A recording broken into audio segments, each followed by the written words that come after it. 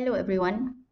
Now we are going to continue with the discussion on MOSFET, focusing on MOS capacitor at equilibrium. As a revision, we have discussed on the basic information of MOSFET. It is a three-terminal device with the terminal known as gate, source and drain.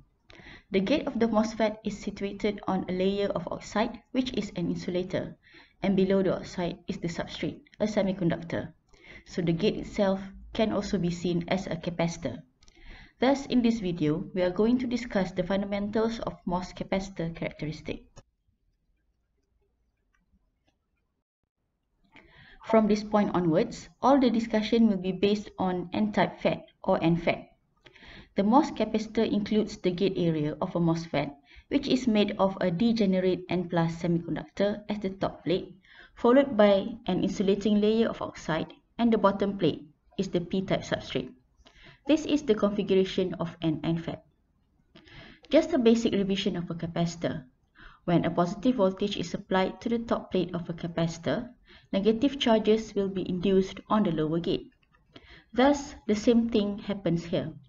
This phenomena can explain why the gate voltage can control the carrier concentration of the surface of the semiconductor layer under the oxide. Let's take a look at the MOS capacitor band diagram. The band diagram is always drawn based on line A' here. So this is the band diagram of the MOS capacitor. The left side is the gate region. The conduction band of the gate region ECG is overlapping with the Fermi level of the gate EFG. This is because the gate is made of a degenerate N-type material. The bar here is the oxide layer. Basically, we don't draw the energy levels of an oxide for simplicity. The right side is the substrate region. The substrate of an NFET is a P-type semiconductor. So EF is below EI, nearer to EV. At this state, the Fermi level is not constant throughout the system. So at the charge neutrality, the EF is not constant. To achieve equilibrium, electrons flow through external circuit from gate to the substrate, causing the EF to line up. The symbols shown here are work function shown in phi and electron affinity chi. The work function is given by the distance between vacuum level and Fermi level, and chi is given by the distance between vacuum level and conduction band level.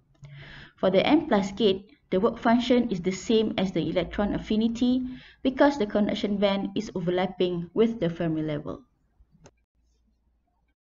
So in short, the transformation of the band diagram from charge neutrality to equilibrium can be given as follows.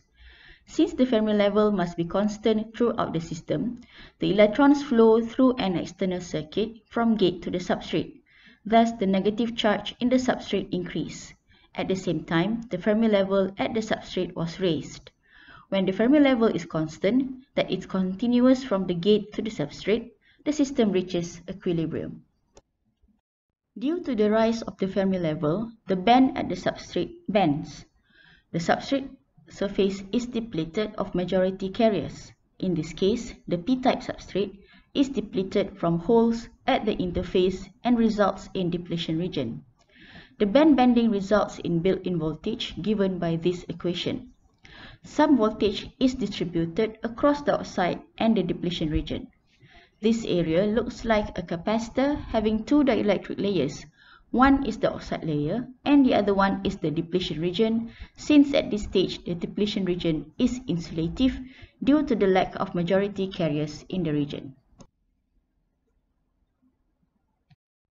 Further focusing on the interface, the electron transfer from gate, which is metal or N+ silicon, to substrate silicon, results in the interface is depleted of carriers, of which the gate charge is positive and the charge at the silicon depletion region is negative.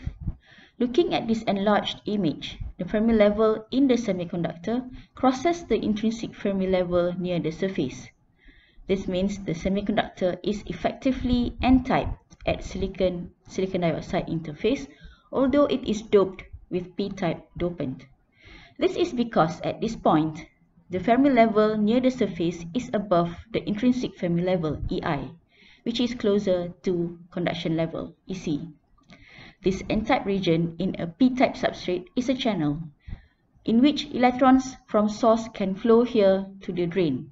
Thus, this means at equilibrium, a channel does exist, but there are only a few electrons in the channel, so the conductance is very low, and thus the current flow is too small. This is called subthreshold condition. To summarize, the gate structure of a MOSFET can be considered as two capacitors.